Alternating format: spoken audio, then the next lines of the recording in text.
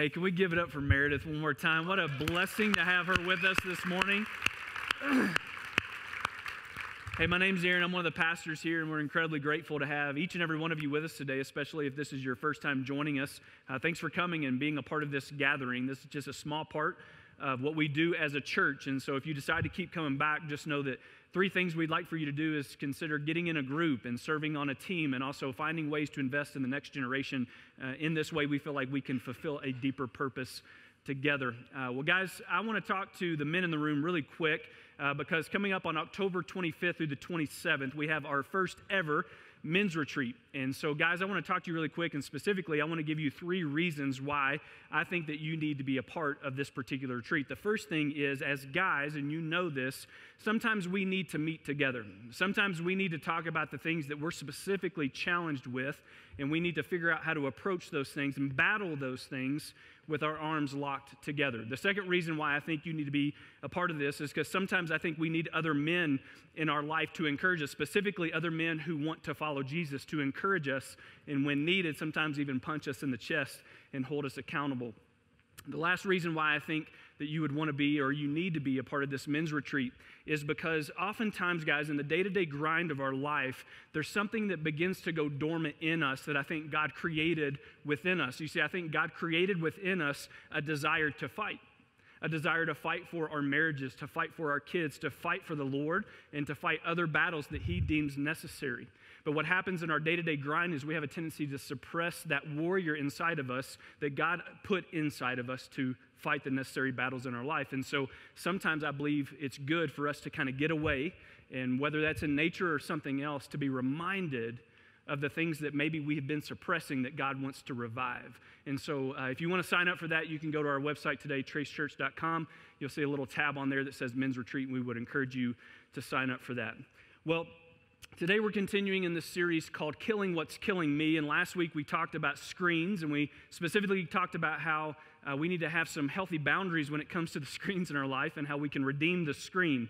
And then if you were a parent and you had a kid in our Trace Kids ministry, they created a box for you that said, "I'm worth it," that you were supposed to be putting your phones in this week. How many of you guys got held accountable by your kid this week? Anybody? Yeah, one of my kids actually saw me maybe using technology when I shouldn't have been and said, "Oh, I guess you don't have to listen to your own sermon." She's grounded for 2 weeks. And yeah, but guys, over the next couple of weeks, I think we're going to be tackling some pretty big subjects, and I want to encourage you to keep coming back. And over the next 2 weeks, we're going to be looking at the comparison trap and how when we continue to compare our lives to the lives of others, that it has a tendency to kind of take us away from God's purpose and calling in our life and in your life. And then we're going to be concluding this series by looking at the subjects of anxiety and worry. And I don't think I need to tell you this. I don't need to convince you of this. But this is something that's truly, it's plaguing the human spirit.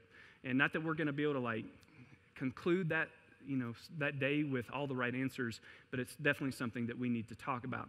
But for our time today, what we're going to attempt to do is we're going to attempt to crash the chatterbox and learn to hear God's voice above all the others. And probably the quick question coming right after that, which is, what is the chatterbox? The chatterbox is that voice in our heads that is often transmitted through our thoughts. And it feeds off things like insecurity and shame and condemnation and fear. And maybe the first thing that I would encourage you to do this morning is to look at these 4 areas and determine where is the chatterbox the loudest in your life. A little bit later in our time together this morning, I'm going to confess to you what the area of struggle is for me, and maybe it will prompt you to continue to go further yourself. Now, I'll be honest. This is a big subject.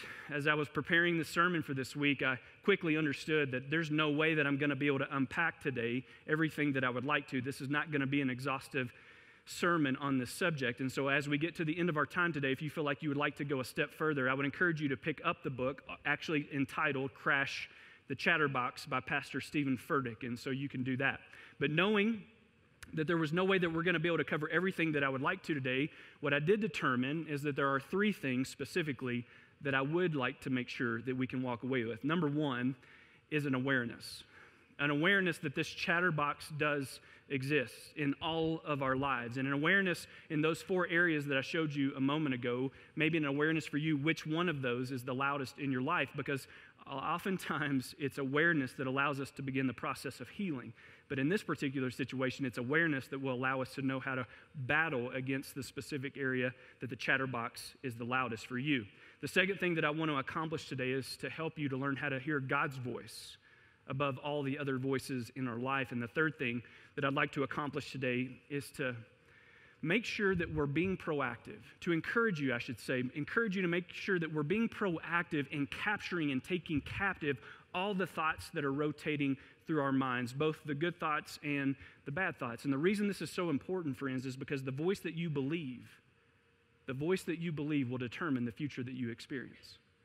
The voice that you believe will determine the future that you experience. Now, let me preface this particular sermon with a little bit of theology so that you have a more accurate understanding this morning of what I'm not saying and what I am trying to say. You see, it's possible that when I've already described what the chatterbox is, what we may have a tendency to do is immediately associate that voice with Satan, as if it's actually Satan being the one who's speaking to us when we're hearing that chatterbox and those voices of discouragement and that false narrative that we're attempting to believe about ourselves and others. So I want to do something really quick. Again, just a little bit of theology. I want to make sure that we know who Satan is and who he isn't, and what he is capable of and what he isn't capable of. So let's talk about this for a second. First, Satan is not omnipotent like God is, which means he's not all-powerful. So he can't control your life, including your brain. He's not omnipresent like God is, meaning he isn't everywhere at once. So he doesn't live like around our lives all the time and know exactly what's happening with us. He's not omniscient like God is, which means all-knowing. And that means he does not know your every thought. Don't miss this. We have to remember that Satan is God's enemy, but he is not God's equal. Let me remind you of 1 John chapter 5. It says this: we know that as God's children, we do not make a practice of sinning, for God's Son holds them securely, and the evil one cannot touch them. We know that we are children of God, and that the world around us is under the control of the evil one. But if the Spirit of God lives in us, then we are set aside from that. You, dear children, in 1 John chapter 4, are from God and have overcome them, because the one who is in you is greater than the one who is in the world. So, church, I'm here to remind you this morning that if the Spirit of God lives in you, then Satan, he can't touch you. He can't control you. And therefore, he can't force us to think in a certain way. Now, stay with me, because that doesn't mean he isn't involved in the process of the chatterbox. Here's how I want to describe it. All of us throughout our lives have had exposure to sin and evil. Some of us have been directly involved in sin and in evil. And it's because of our involvement at times and even our experience with sin and evil, even though we now have the Spirit of God in us, for those of us that have put Jesus as the Lord and leader of our life, that influence is still affecting us today, especially our thoughts. And it's that little voice. This is where it leads to the chatterbox. That leads to that little voice. It's this root of evil and sin that has influence in our life that leads to this chatterbox that is breeding within us insecurity and shame and condemnation and fear, all of which do not come from God. Now, it's also possible that when I've described the chatterbox to you, maybe you didn't immediately associate it with Satan. Maybe you associated it with yourself. In other words, oftentimes the chatterbox sounds a lot like you, doesn't it? Oftentimes the chatterbox sounds a lot like your voice. And I mean, if we were to think about this, it's a little easier at times to actually put up a defense or know how to battle an outside accusation that is coming at us. But when that voice sounds a lot like us, it's a little bit more convincing. I'm so stupid. I'll never be good enough. I'm not worthy of something or someone like that. I'm failing. I'm a failure. I'll never be as good of a preacher as they are. I don't have what it takes to be that good of a mom. Maybe they can overcome that addiction, but I'm too weak. Remember what happened last time? I can't trust anyone. Friends, I believe most of us are like the rest of us. And because most of us are like the rest of us, when it comes to how we view ourselves, I think oftentimes we struggle with a mentality of scarcity. It's what we don't have enough of. Maybe I could just explain it in this way. I'm never blank enough.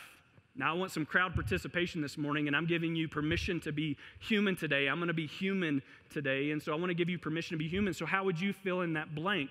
I'm never what? And we'll have awkward silence if we need to, because I want to hear from you today. I'm never what? Enough. Good? Good. Smart? Strong? What was it? Motivated? What else? I'm never patient. Skinny. I missed it. Smart. Somebody said rich last service. It's an honest answer. Charles Spurgeon, many would argue, is one of the greatest theologians who ever lived, and he offered this advice: beware of no man more than yourself. We carry our own worst enemies within us. There was another great theologian of our day who said this: I'm losing myself. I'm stuck in the moment. I look in the mirror, my only opponent. You know why this conversation is so important? Because the voice you believe will determine the future that you experience. And so you're either going to believe the voice of the adversary. Again, it's not necessarily Satan speaking to you himself, but it's his influence in this world that has taken its root in our lives to some extent, that still allow it to feed that chatterbox that's feeding us a false narrative about who you're not. But he's trying to convince you that you are. So we're either listening to that voice from the adversary, or we're going to listen to our advocate, which is another name for the Holy Spirit. And the answer is easy there, right? It's an easy answer. Of course we want to listen to the voice of God. Of course we want to listen to the voice of the Holy Spirit in our lives. But maybe the obvious next question is, how do we recognize the voice of God? How do we know when it's God directing our thoughts? How do we know when it's the chatterbox? Or how do we know we just didn't have some bad reaction to kale? Is there a good reaction to kale? That is a question worth asking. To begin to answer this, I actually want to go to John's Gospel and look in chapter 10 and let you hear from Jesus himself. He says this: the gatekeeper, which is himself, he's referring to himself.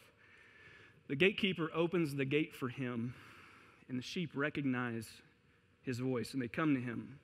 And he calls his own sheep. And by the way, he's referring to you and I when he's referring to sheep, which is kind of insulting because sheep are stupid. It's like, couldn't we have been like llamas or something? But it's Jesus, so he can call us whatever he wants. He calls his own sheep by name, and he leads them out. After he has gathered his own flock, he walks ahead of them. Imagery, just imagine it. He walks ahead of them, and they follow him because they know his what? His voice. They won't follow a stranger. They will run from him because they don't know his voice. Do you know how we recognize voices that should be strange voices? You know how we recognize stranger voices in our mind? By making sure we know what voice we should be listening for. Church, one of the things that I believe to be critical to the Christian life is learning to recognize the voice of God above all others, which also means, listen to me, which also means we need to know what God wouldn't say to us. Right? God doesn't breed fear, which is why we see the phrase fear not over 300 times in the Bible. God doesn't guide with guilt, which is why you need to know the saving grace of his son Jesus. God doesn't remind us of who we were and what we've done. He tells us who we are because of what Christ did. In 2 Corinthians chapter 5, Paul tells us this. This means that anyone, everybody say anyone, anyone who belongs to Christ has become a new person. The old is gone and a new life has begun.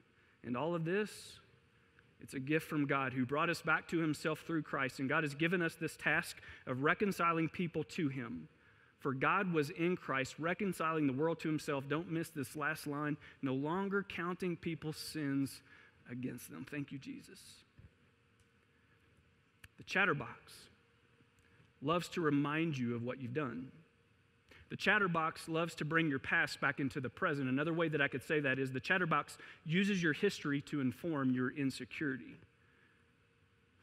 This is why I think it's so important that we live and that we lead lives with transparency and vulnerability and confession. Maybe the most important part of that is confession, because it's just one way that we can disarm and quiet our enemy and begin to crash the chatterbox. And so if you struggle in these areas, if you struggle being vulnerable, if you struggle with transparency, if you struggle making confessions where you need to, I just need to let you know today that this is going to be a more difficult area for you than it is for most.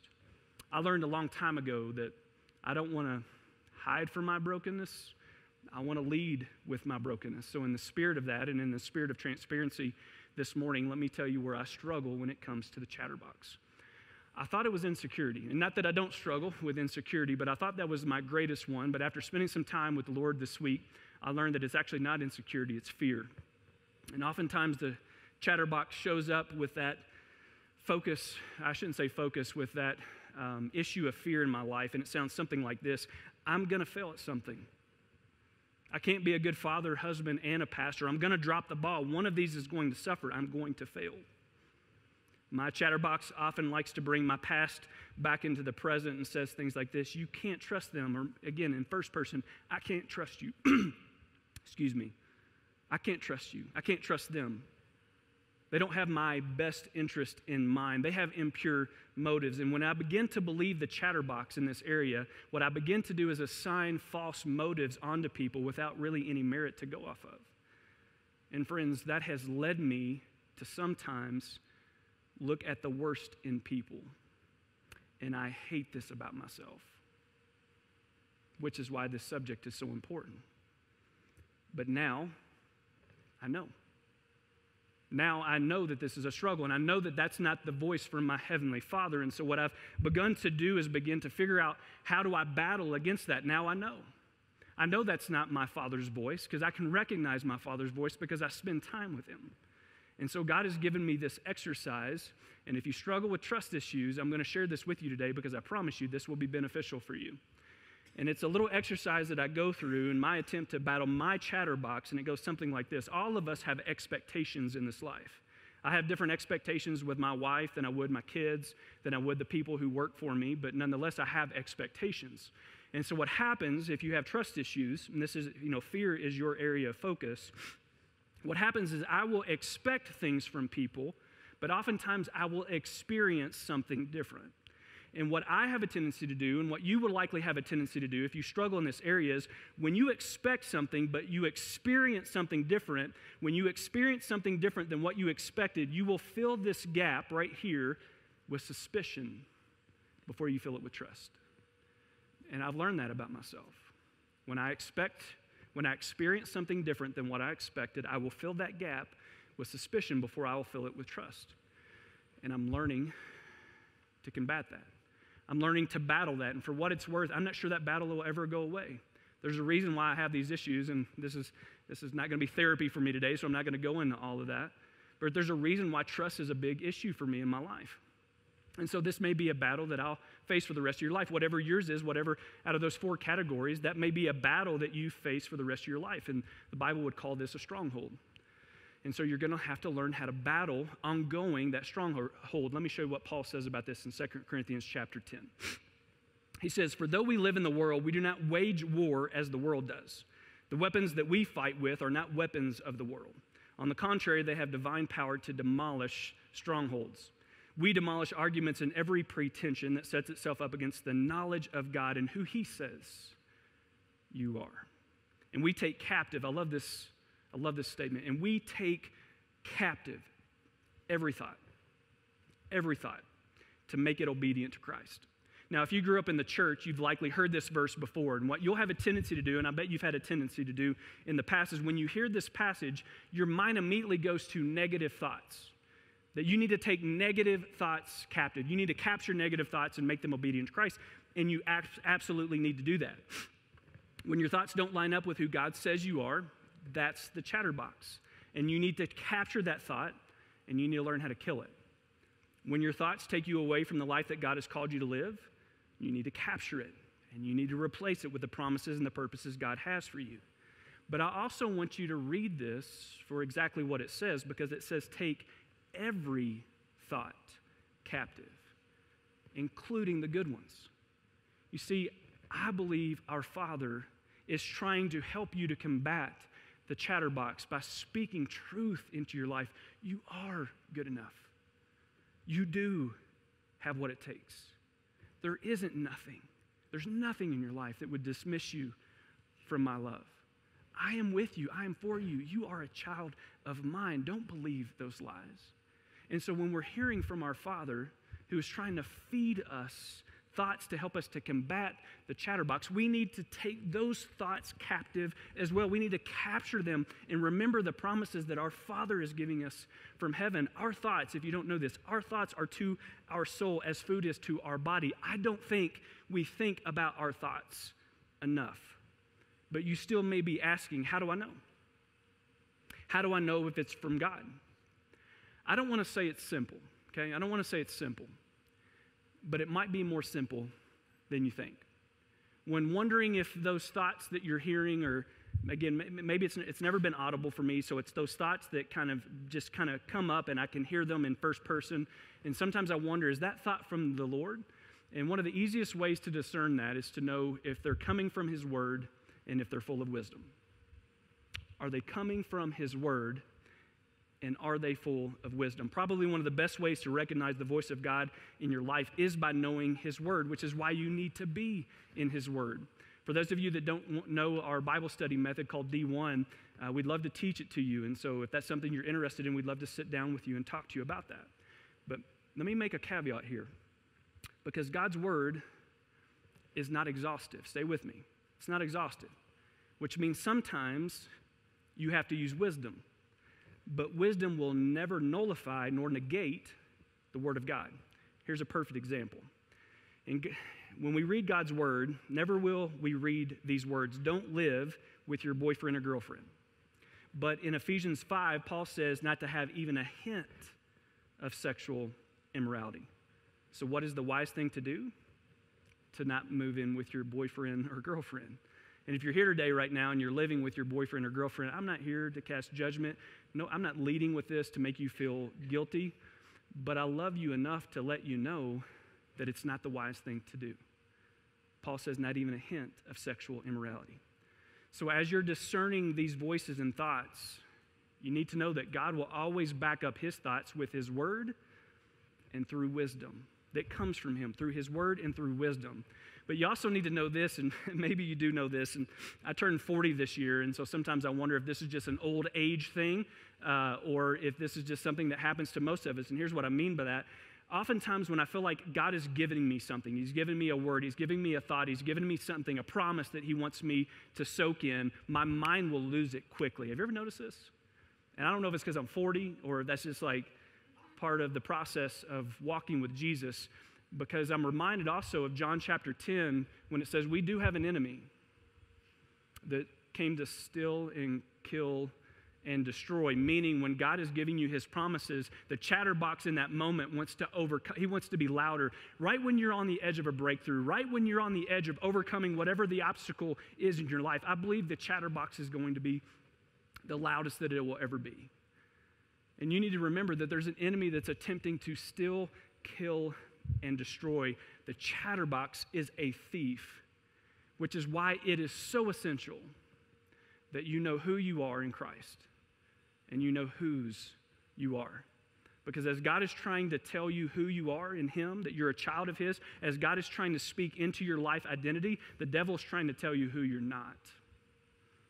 And that influence often comes through the way of the chatterbox. So I want you to lean in what I'm going to tell you next. When you're reminded of God's grace, whether it's through a song that Meredith Andrews leads us through, whether it's through a sermon, whether it's through your own personal time with the Lord, when you're reminded of the grace of God and how God loves you just as He found you, capture it and crush the chatterbox when it says you aren't worthy of God's love or you can't be forgiven because of something that you've done. When you read in Romans 8 that the same Spirit and the same power that raised Jesus from the grave lives in you, capture it and use it against the chatterbox that says, you can't overcome this. You're too weak. When the chatterbox says you don't have what it takes, you're not enough, I want you to capture Ephesians 3:20 when Paul says, now to him who's able to do immeasurably more than what I could ever ask or imagine according to his power that is at work within me. And this last one is huge. If you ever even remotely begin to believe that there's anything about your life, whether in the present or whether in the past, that scares Jesus off, I want you to remember Romans 8:38. For I am convinced that neither death nor life, neither angels nor demons, neither the present nor the future, nor any powers, neither height nor depth, nor anything else in all creation, including your biggest mistake and your greatest regret, will ever be able to separate us from the love of God that is in Christ Jesus our Lord. Can I get an amen this morning? Jesus said, my sheep, they're going to listen to my voice, and I know them, and they follow me. So this morning, I want to remind you to use his word and to use wisdom, to learn to listen for his voice above all the others. And when you hear it, capture it and follow it, because the voice you believe will determine the future that you experience. I'm going to pray for us. Father, again, this is a big subject, and Lord, I think that this can go so deep in our minds and affect our hearts and souls sometimes, depending on our past and depending on what we're carrying with us, that there may be some people in here that actually need to go to counseling for this. And God, I pray that you would prompt them and give them the courage to do that. That would be healthy. For those of us that are still wrestling with this, maybe we would need you to help us to identify where is the area where the chatterbox shows up the most in our life. And God, help us to give us tools and give us people. And help us to rely on your word to make sure that we're combating the chatterbox, God, that we are capturing thoughts, both the negative thoughts that we need to take captive and make them obedient to you, and capturing the thoughts that you're whispering to us as our Father in heaven, and that we'll hold on to those promises and we'll use them as ammunition to overcome the chatterbox in our life. Father, I pray that this is not something that we would dismiss. God, I don't think we think about our thoughts enough. And so, God, I pray that this would be something that you would just ingrain in the minds of everybody in this room to spend more time on. Maybe this is a reminder that we need to be in your word more often. Maybe this is a reminder that you do have promises that you have given us that we need to know and really need to have in memorization so that we can use them immediately to combat the chatterbox in our life. And so, Father, I pray for your help, your guidance, your Holy Spirit's movement in and through this room and the people in this room to continue to spend time in this subject to make sure that we're listening to your voice above all others. We pray this in Jesus' name. Amen.